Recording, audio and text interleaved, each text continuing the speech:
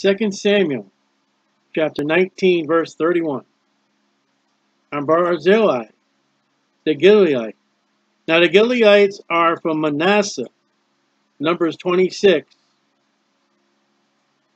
Looks like 30, 20. It's like Numbers 26, 29. So they're Jewish people. Came down from Roglan and went over Jordan, that's the river, with the king to conduct him over Jordan. So David is on the east side of the Jordan River. He crosses over in that ferry boat into Israel. And Barzillai comes with him into Israel. Now Barzillai was very aged man.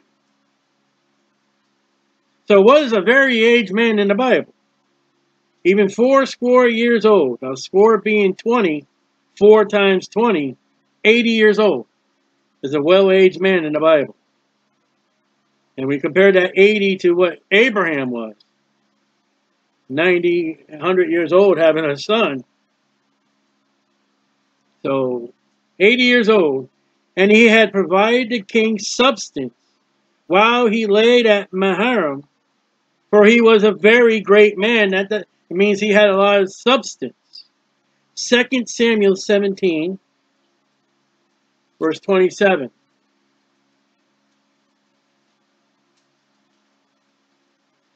This is when David's on the run. 2 Samuel 17, 27. And it came to pass when David was come to Mahanaim, that Shobai, the son of Nahash of Rehoboth, the children of Ammon, and Micah, the son of Amiel of Lodibar, and Barzillai, the Gileadite of Roglam, there he is, brought beds and basins, earthen vessels, and wheat, and barley, and flour, and parched corn, and beans, and lentils, and parched pulse, and honey, and butter, and sheep, and cheese of kine, for David and all the people that were with him, to eat.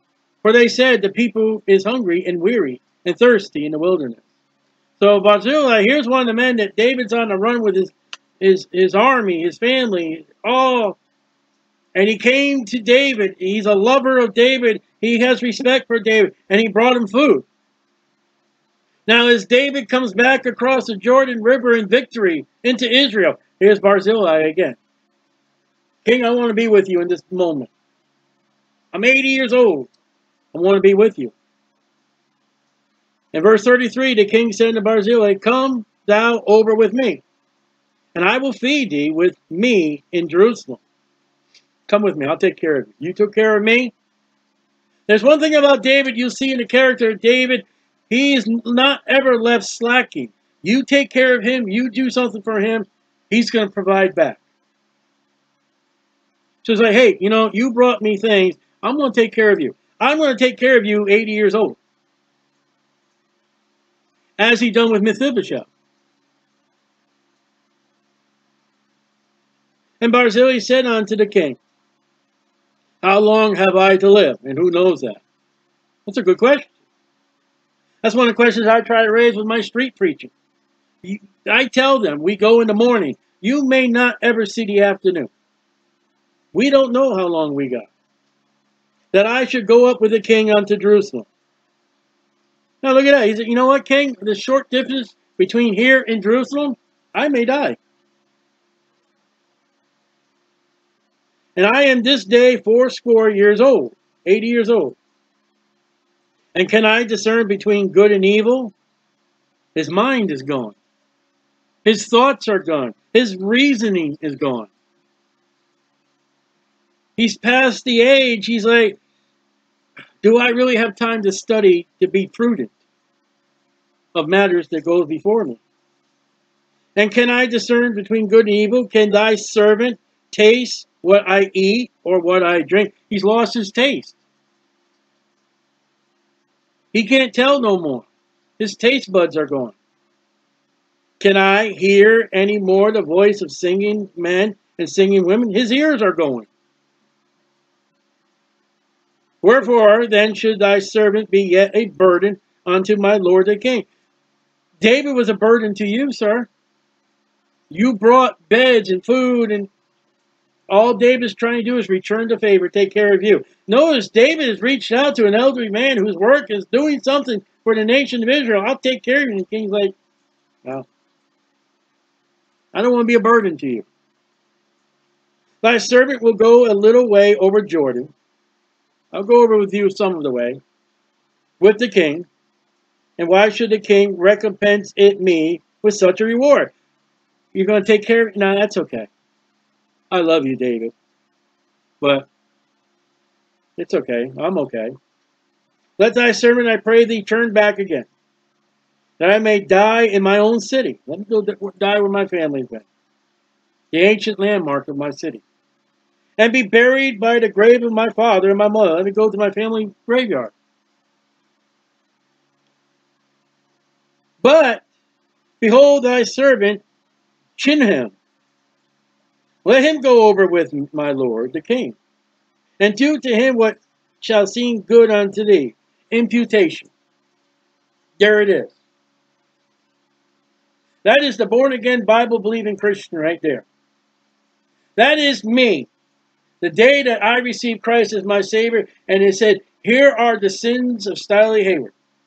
I am placing them upon my son on the cross, the shed blood. All the sins that Stylie has done is going upon Jesus. What do I get?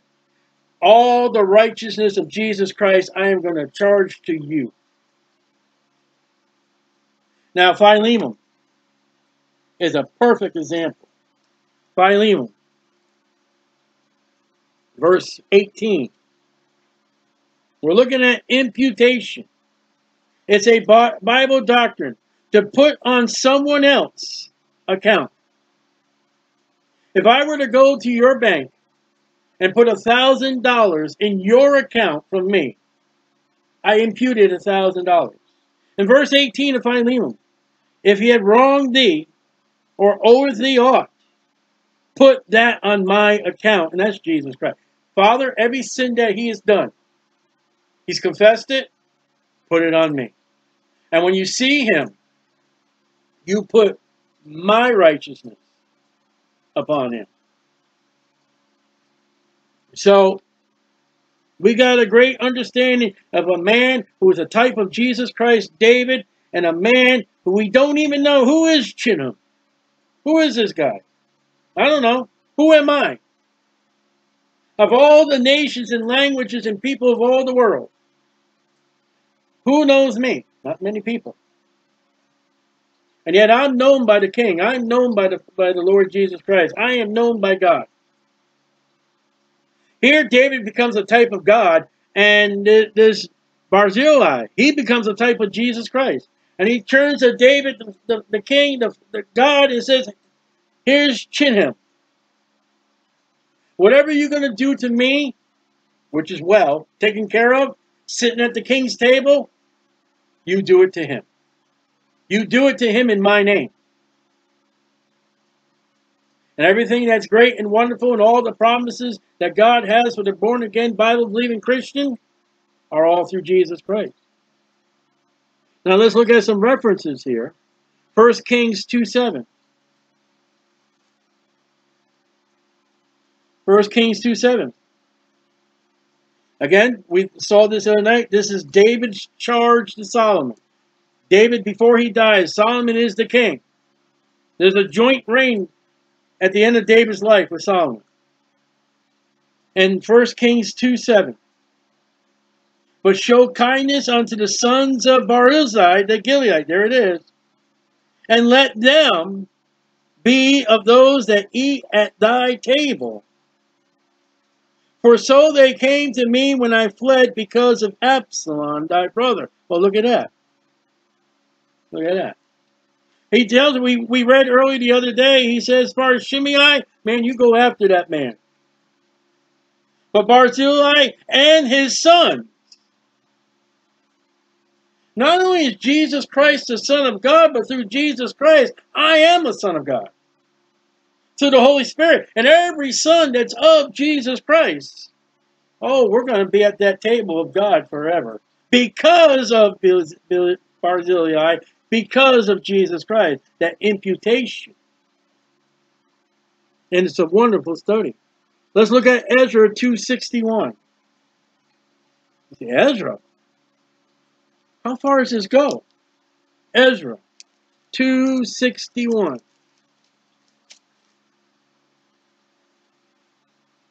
And this is also report, we won't go there, but Nehemiah, if you want to write, 763. Well, we're going to read in Ezra 261. 61. And of the chief of the children of the priest, that's me, Revelation 1.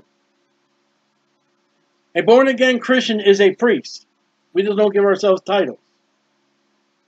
We don't do that. So I'm a priest. The children of Habalah, the children of Kos, the children of Barzillai, which took a wife of the daughters of Barzillai, the Gileadite. What did I say? Manasseh. And was called after their name. There they are in the registry of Ezra when they go back to the land. Now, they can't find their names as a priest because they're not official priests of Levi, but they're in the priesthood. I am a priest, but I am not of Levi. I am a priest after the order of Judah through Jesus Christ, but I'm a priest. I can't show you my pedigree from Levi, but I can show you my pedigree of Jesus Christ, the Son of God, of the tribe of Judah. He came unto his own received him. That's us. Barzillai and his family show up when they're going to rebuild that temple. The temple hasn't even been built in 2 Samuel. And when he talks about him before Samuel, his son, the temple hasn't been built. It's going to be. And then we're looking at the temple's been destroyed. It has been conquered by Babylon. And we see in Ezra again, Nehemiah, there they are. That's a heritage. And what did Barzillai do? He provided the needs for King David on the run. Nehemiah 7:63. You want to see another coincidence? Matthew 7. David being a type of Jesus Christ. And Barzillai. All right. You gave me clothes when I was naked. You fed me when I was hungry. You visited me when I was desolate. When I was in prison, you came to me. When did we do that to you? When Barzillai comes to David with food and bedding and drinks and asses, and he's not like Mephibosheth Zibai. Zibai, he had alternative motives. But Barzillai comes to David because he loves David, and David has a need, and David's in trouble. And Barzillai would never realize in chapter 19 what the offer of David's got. And then so, I help the king. What happens? Come sit at my table in the millennium. And look at his children showing up in Ezra and Nehemiah. And probably his children will be in the millennium. But may not know who they are today, but they'll probably be in the millennium. You know the Rechabites that you read in Jeremiah? They are still people around, and God said, because you obeyed your father, my people didn't. Your father's not going to ever want to not have a child sit before me. And they're still around today. I was talking to a friend today at the flea market. If you can explain anything, I told the guy, I said, we're both love the Lord and everything. I said, I will pay your travel. I will pay your food. I will pay your lodging. I'll pay everything you need to do. If you can go over and find me a Babylonian. Go over and find me an Assyrian. And yet, there's one race of people that's most hated by all the world. And you can find a Jew. Explain that. That's one nation protected by God. So you see the Christian here, imputation, you see those are going to help Jews. David is a Jew. David's a type of Christ. In verse 37, again, in 2 Samuel 19, let thy servant, I pray thee, turn back again, that I may die in my own city, and be buried in the grave of my father. and of my mother. But behold thy servant Chinham. Who is he? Let him go over with my lord the king, and do to him what shall seem good unto thee. And the king answered, Chimham shall go over with me, and I will do to him that which seems good unto thee. And whatsoever thou shalt require of me, that will I do for thee. And all the people went over Jordan. And when the king was come over, the king kissed Barzillai, and blessed him, and returned unto his own place. And the king went on to Gilgal, and Chilham went on with him. And all the people of Judah conducted the king, and also half the people of Israel. And behold, all the men of Israel came to the king and said unto the king, now here we go again. Why have our brethren, the men of Judah, stolen thee away? Why have you guys not gone over and got them? Judah went over and got them, and have brought the king and his household, and all David's men with him over Jordan. Where were you, Israel? Judah went and got him. Say, hey, come on. Here's peace. Come, king. And all the men of Judah answered the men of Israel, because the king is near of kin to us. True. Wherefore then be ye angry for this matter? Have you eaten at all of the king's cost? That's the first time that word shows up. Cost. The king's taking care of us. We live under the king. Or have he given us any gift? Now 43 is important. And the men of Israel answered the men of Judah and said, we have 10 parts in the king. You see, the nation of Israel did not split under Solomon. It's already split here. We got 10 more parts better than your 2 parts. Who do you think you are? There's already a civil war again. He just got over with a civil war with Absalom. And now he's crossed the Jordan River, and Israel, 10 tribes, that's us. Judah's saying, hey, listen, he's our family. We went and got with him. We went with him when he was on the run. Where were you guys? You guys were backing up Absalom. And you see this constant fight over this kingdom between Israel north and Judah south, which Benjamin has been swallowed up. I forget, there's a couple other tribes that are in Judah. They get swallowed. I think Simeon is one of them. I can be wrong. But you now see 10 verses 2. It did not just happen in Solomon's time. It's already begun here. It's begun with David. This throne, when Jesus came, and as prophesied, he came on that ass into the city. Hosanna! What did they want? They wanted Jesus to conquer the Roman nation. And they wanted Jesus to put them as rulers and authorities over the land. And then when they realized that Jesus was going to die on the cross, that ain't our Messiah. That ain't our conqueror. That ain't our victory. Victory's not in the cross and the resurrection. The victory would be you kick Rome out of here. You get Rome out of our land. That's why they didn't follow the cross. Jesus did not kick out the Roman government. And you got Americans in churches today, and I hate to keep saying it, but they want a Jesus that will kick out the Democrats, and give us all Republicans and one nation under God from sea to signing sea, even though it's 2 oceans, you're too stupid to even know where you're at. And we're going to have no taxes, we're going to have whop-a-dub-a-doo, and we're going to have not Jesus as the ruler of this nation. We're going to have a Republican.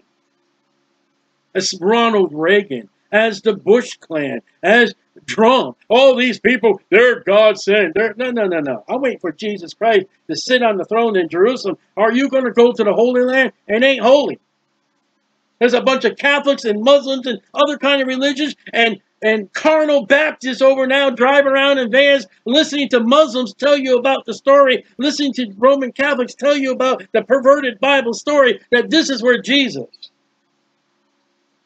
And I have been told when you go to the Holy Land, this is where Jesus died. Excuse me. Hey, hey. Didn't the Bible say he died without the city?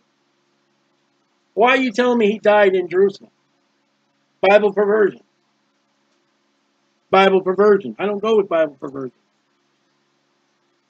There's a fight in that land for everybody to get that piece of land that God says is Abraham, Isaac, and Jacob. The United Nations don't like it. The Middle East don't like it. But God likes one group of people, the Jewish people. And here under David, there are 10 verses 2. And the date here I got, they say BC 1023. So it's already split under David. And the men of Israel answered the men of Judah and said, we have 10 parts in the king. If we got 10 parts and you got 2 parts, 12, right? Where's the unity of the nation? There is none. Where were the 10 tribes just before David went over to went over to Jordan? They're with Absalom. Somebody took Absalom's side. Everybody that went across the Jordan River with David were on David's side. This is Shimei. Oh, curse be the king. Uh-oh, he won. Oh, king, forgive me, please forgive me. I'm so sorry, king. And that's what Israel's doing. You know, if we treat the king, if we give him more portions than what he's had, he'll love us. He'll give us all kinds of good gifts. Verse 42 at the end. And Judah says, listen, David's taking care of us all the time. 10 parts in the king, and we have also more right in David than ye.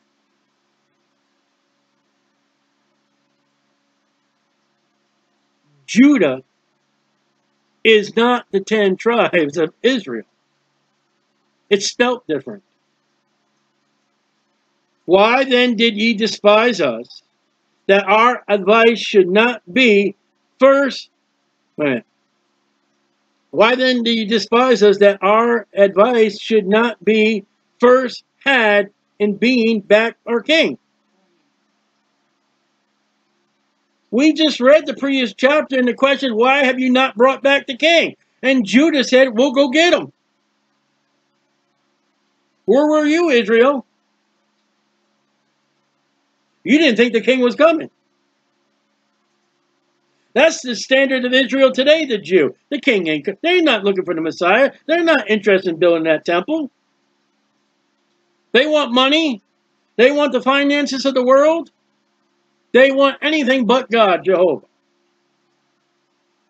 They even got just as bad temples as the church has just as bad churches. There are carnal, living Jewish people who think they're doing what God wants them to do, just like the churches. And God says, no, you're making me sick, just as much as the churches.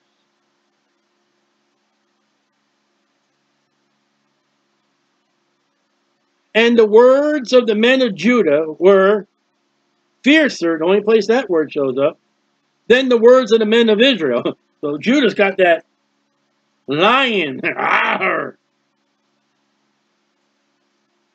And Israel will go into captivity before Judah goes in captivity. There will be not one proper king in Israel, but there will be proper kings in Judah, just as much as bad kings in Judah.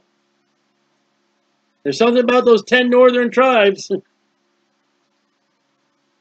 And here's where they start showing the split.